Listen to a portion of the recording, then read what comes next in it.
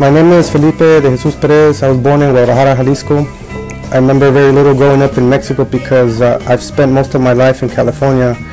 But I do remember that my mom used to work a lot, so my grandma would babysit me. And one day my mom showed up at my grandma's house and she seemed stressed and really worried. She had a taxi waiting in front of my grandma's house. My mom started saying goodbye to her sisters and family. I remember everyone was crying, but I really didn't know what was going on. We ended up taking off in that taxi and went onto a bus before we knew we were in Tijuana. In Tijuana, we were there around May 1989. I remember it was May because my birthday is in May, and I remember turning 5 in Tijuana trying to cross. We got caught 3 times by the Border Patrol, and I remember running through hills and desert areas. All the times the coyotes would tell us to get down and hide on these ditches that were already there for us to hide. And most of the times the coyotes were telling us, "Ahí viene el Mosco," which is the Border Patrol in helicopter. When we would get caught, we would get through like a big jail cell full of other women with my mom. Everyone would be crying, and including my mom. I didn't know what was going on. We gave it a 4th attempt to cross, and we did it. We were in TJ trying to cross for about a month, and eventually we crossed and woke up in LA. From there I went into a small town called Arvin. That's where my father ended up picking us up. My father didn't even know we were in the US. From there my father took us to Arvin and ended up taking us to Turlock, California. As you can imagine, my mom's desperation trying to give us a better life in the US, because when I think about it, I think my mom is the bravest person I know. She risked everything trying to give us a better future. Anything could have happened trying to cross. We could have gotten killed, or she could have gotten raped, or we could have gotten separated. I couldn't imagine what was going through her mind trying to get us across, because we actually were living really good in Guadalajara, and now that I think about it, we live better in Mexico than we did in the US. But my mom used to tell us she wanted us to have our dad. Dad didn't care. He was already seeing someone else and in the US, which was why I think he used to beat us all the time. We ruined his plan to, I guess, when we showed up. Growing up in Tola was tough because I grew up in a broken home full of abuse and violence. When my father wasn't beating me, he was beating on my mom. I remember one time getting tied up with my brother back to back on a chair, and my father told my mom not to untie us until he got back from work. So to beat, my mom would untie us, but she would assist us to use the restroom. I had just turned 5 and my brother was 4. Now I know my mom loved me and my brother, and she didn't want us tied down, that my father would threaten her if we got untied. My mom would call, my mom couldn't call the police because she was scared of getting deported. Everything was fear growing up, fear of law, of getting deported, fear of racism comments that we would get from the people on the street, fear of my father.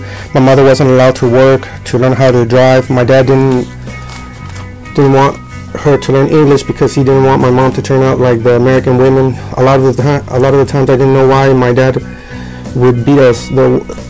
He would just get drunk every day. There was no money to buy us clothes or take us out, but there was always money for beer. We couldn't even play on the street. So as soon as we would get home, we were in the apartment all day, even the weekends, which is why I would hate the weekends.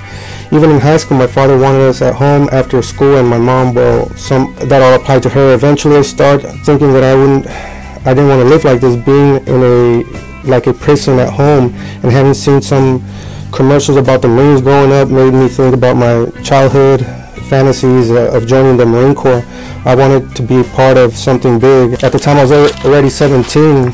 I ended up at the Marine recruiting station in Modesto. When my father found out, he wasn't having it. He said that I wasn't going anywhere, and my response to him was, well, once I turn 18 you won't be able to stop me. So I ended up taking off for boot camp. I graduated from boot camp, and my first duty station was Okinawa, Japan. While I was out there, I felt so free from my father, but I felt so guilty, and I felt like I left my mom behind. Having these things on my mind made my job in the Marine Corps pretty tough, but I did what I could to get by. Now from Japan, they sent me to South Korea for a month deployment. Then I went back to Okinawa, Japan. Then finally back to San Diego. When I got to San Diego, I had about 5 months in California before I ended up in Kuwait. and then Iraq. I was in Iraq for 7 months, 3 weeks, 4 days. But the Marine Corps was even more isolation and more. I became more antisocial. I felt like being imprisoned, even worse with more restrictions and more isolation. I tried to go to college while I was in the Corps, but I wasn't allowed. Then I wanted to go for a Marine security guard and guard the U.S. embassies all across the world, but I got shot down because I wasn't a U.S. citizen. I applied for citizenship later during the Marine Corps career, and I went to 2 interviews, and I never became a U.S. citizen because I didn't go to the 3rd interview that I didn't know about because I was never notified. I ended up getting married while I was still in the service, but then my grandfather passed away, and then my great-grandfather passed away, and I didn't go to the funeral because of the Marine Corps, so I decided that the Corps was not for me. And my family comes first, plus I was tired of being away from home, and most important, of being away from my mom. I stayed living for about 5 years after I got out of the Marine Corps, living in San Diego, and I enrolled into San Diego City College. And then Aubrey, my firstborn, was born. But me and my wife ended up getting separated, and my wife went back home up north to Turlock. I ended up enrolling in Modesto Junior College and moved up north so I could be close to my kids, but my ex-wife wouldn't allow me to see my kids, so moving up north was in vain. I was always depressed. I felt hopeless, unable to see my kids. I tried to go through the court system, and the judge ordered me to go to parenting classes, so I did. Then I went back to court. I went back and forth. At the end, the judge sent me to see a therapist. Then the judge told me that the therapist had diagnosed me with PTSD because of the war. I was ordered to get help for PTSD, but I ended catching up a case which put me in prison for 3 years, and on my way out of prison I was taken away by ICE and detained in a detention center for about 3 weeks. Later on I ended up getting deported to Mexico. So I was stuck in Mexicali for about 28 days before I was able to cross back, and on my first attempt to cross I made it successfully. I went back to Turlock and started working illegally, which was weird to have fought for the U.S. and been thrown out. The military tells you that we leave no man behind, and I was deported, and I was back in the U.S. but illegal with all this paranoia, worried if I could stop while driving I would get incarcerated and then deported again. You have to understand, I've been in the U.S. all my life, and ending up in Mexico is scary because it's a world which I really don't know about. I hear my mom with a lot of anxiety and really worried over the phone. She's really scared for me, but for the moment I'm stuck here in Tijuana. But they give it 2 years before we can go back home as a U.S. citizen.